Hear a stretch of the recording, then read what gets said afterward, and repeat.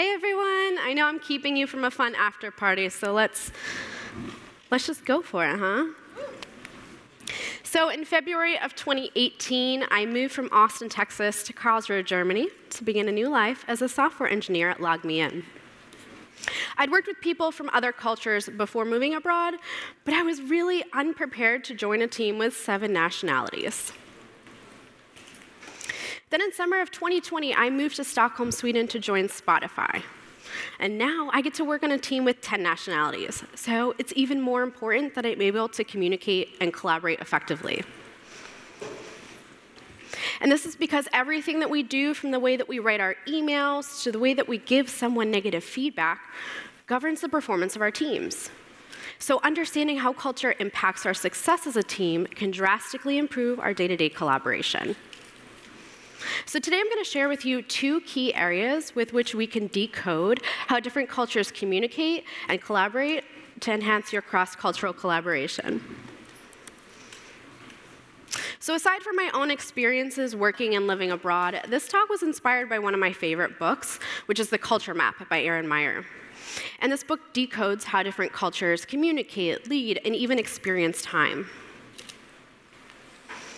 So first, we'll examine how different cultures communicate and how we can improve our communication on a cross-cultural team. And second, we'll take a look at how different cultures evaluate performance and give negative feedback. There are several other scales in the culture map that Aaron Meyer discusses, but today we're just going to focus on these 2.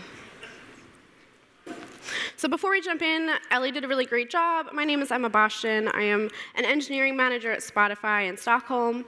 I'm also a new mom, so if you hear a baby crying, that's my kid. She's also the reason I look really tired today. But all jokes aside, raising a bicultural baby has really motivated me to obtain a deeper understanding of cultural nuances. And one might argue that speaking about culture causes us to stereotype people, as opposed to evaluating each person as a distinct individual. And while it's really important that we recognize everyone's individuality, it would be a little bit naive to completely disregard culture altogether. Because when we don't consider the impact a culture has had on someone and the way that they communicate, we falsely view every interaction with someone through our own cultural lens. So let's jump in. Let's talk about communication.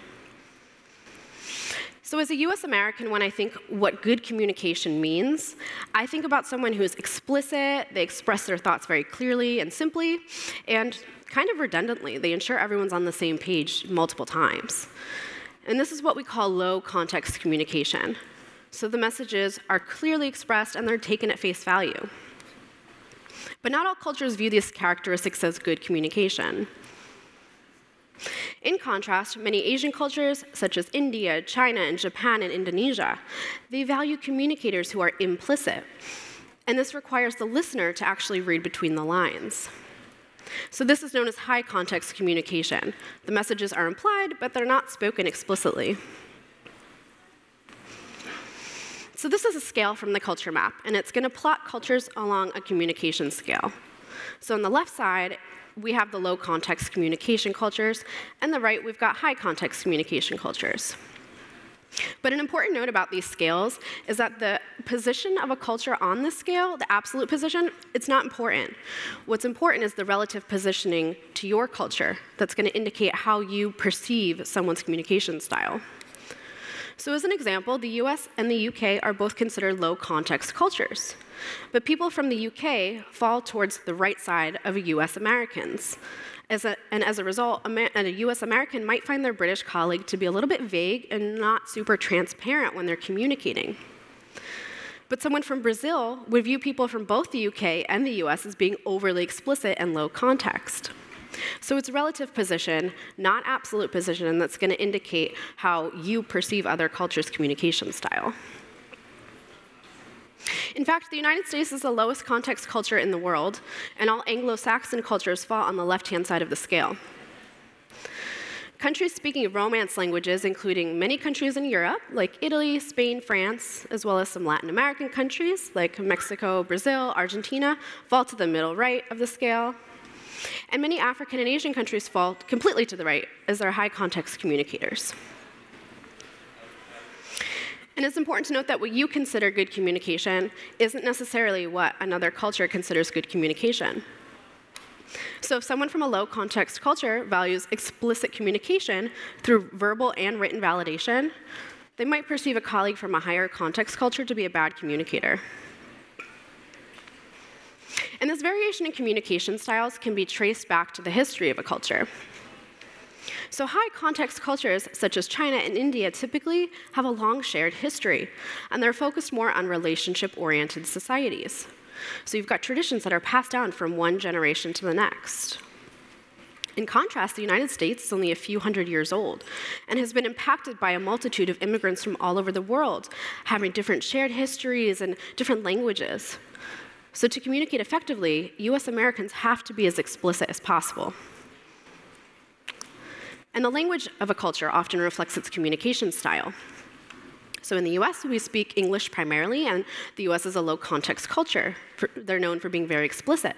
And there are over 500,000 words in the English language. In contrast, France, a more high-context culture, speaks a language with only 135,000 words. And this can kind of illustrate how higher-context cultures are going to use less words to convey meaning, because you have to read between the lines to infer what's meant. Think about two people who've been together for over 50 years. They can probably communicate seamlessly without many words. And in contrast, two people who've only been together for a year or less, they need to be a little bit more explicit in their communication.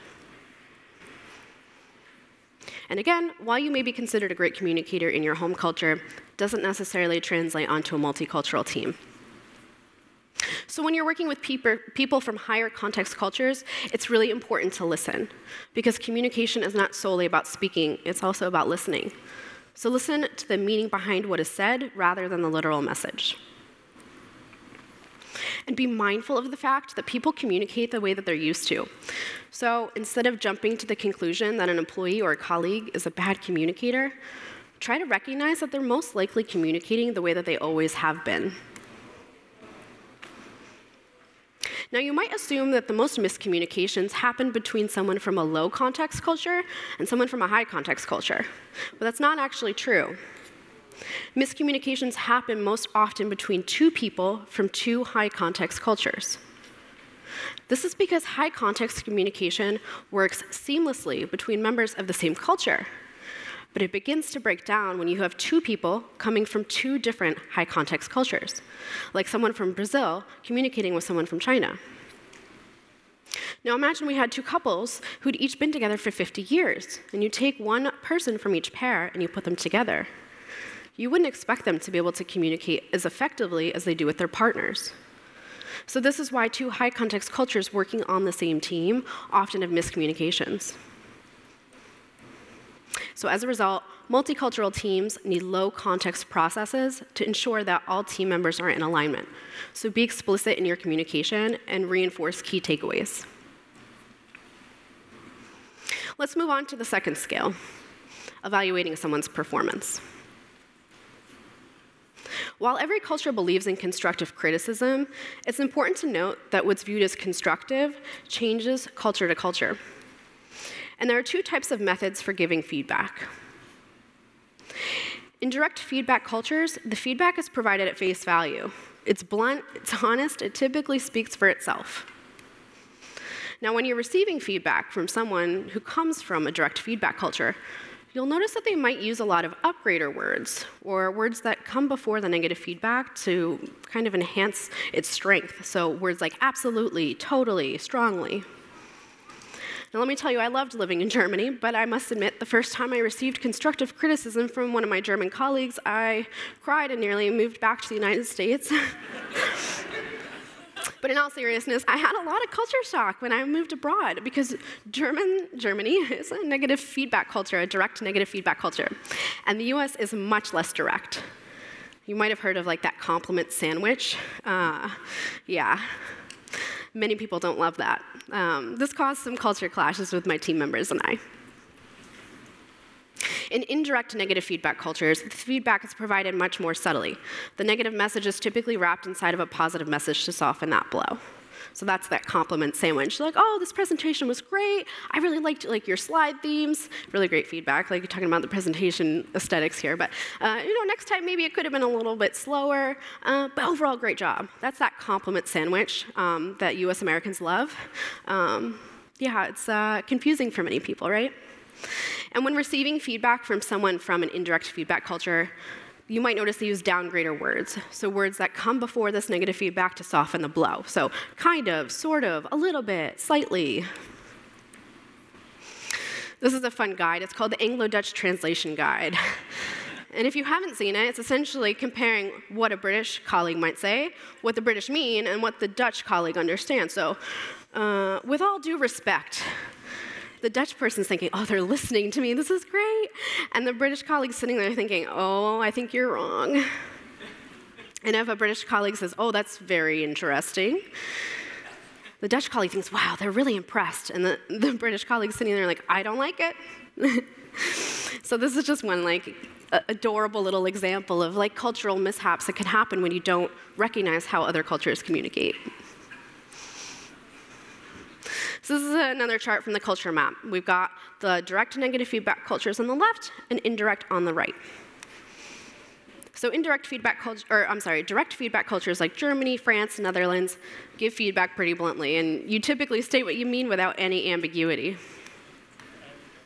The US, the UK, and Canada fall to the middle right of the scale. You kind of get that compliment sandwich. You balance negative feedback with positive feedback. And then on the right side, we have indirect negative feedback cultures, like Japan, Korea, and Thailand. And things are going to start getting really interesting when we start examining how different cultures communicate with how they provide feedback. So now we can take those and we can map each culture, hey Freya, into a quadrant of the communication feedback graph. So let's take a look at each of these a little bit more. So cultures that are low context and provide direct feedback, like Germany or Denmark, may appear blunt, offensive, and sometimes rude, depending on who's listening. But receiving feedback from these cultures is really straightforward because they value honesty and transparency. And even though these cultures value honesty and transparency, it's super important not to attempt the same method of communication or feedback. Because people in these cultures have long understood the subtle differences between what's appropriate and what's inappropriate. So if you don't understand these nuances, it's pretty easy to offend someone from these cultures. Cultures that are high context and provide direct negative feedback, like France, Spain, Italy, Russia, and Israel, speak a little bit more ambiguous language, but still provide direct negative feedback. Now, this is interesting, because as a high context culture, they're taught to read the air. So they interpret what is meant when communicating, but not what's said. But regarding feedback, they're much more direct. Cultures that are low context and provide indirect feedback, like the US, Canada, and the UK, are a little bit weird. So, how often have you been given constructive criticism by a US American colleague who started off with one or two positive things, slipped a negative comment, and then finished with a compliment, right? That compliment sandwich. It's confusing to many other cultures. And have you ever heard a US American colleague start a meeting with, "I'm thrilled to be here with you today"? Honestly, only a US American would begin a meeting this way. You would be thrilled if you got an all expenses paid vacation or you won the lottery, but are you really thrilled to be doing quarterly planning in Jira? So over-exaggerating is really confusing for people from other cultures who are attempting to understand what's actually excellent, what is actually amazing, but what's just good or nice. So if you want to work more effectively with someone from a culture in this quadrant, be explicit with your feedback, but just take considerations to wrap the meaning of your message maybe a little bit softer. And lastly, when dealing with high context, indirect feedback cultures like Brazil, China, or Japan, be sure to provide negative feedback in private.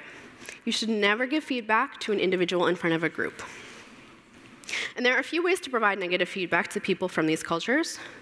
So first, you can give feedback slowly and over a period of time.